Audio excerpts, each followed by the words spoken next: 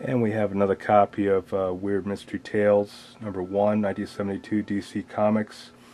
It's a little bit better condition than the very fine copy that I had graded. Although this one does have a slight bindery defect.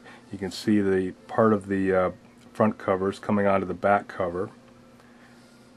It's not extreme, but it's there. Once again, there's a slight bump on the bottom right corner, like the other one. I think they're all in the same stack. This one really doesn't have much in the way.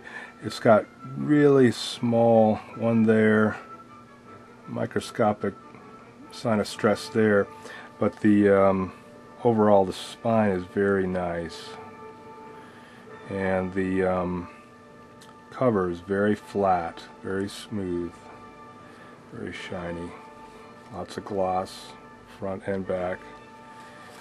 And Mike Kaluta drew the artwork on this. You can see his signature right there. The Overstreet guy doesn't mention that, but it's Mike Kaluta without any doubt. And this first page here is partly drawn by Jack Kirby and Berni Wrightson.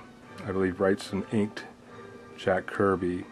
Well, drew the, I'd say he drew the upper left and then inked the bottom right. But that's nice.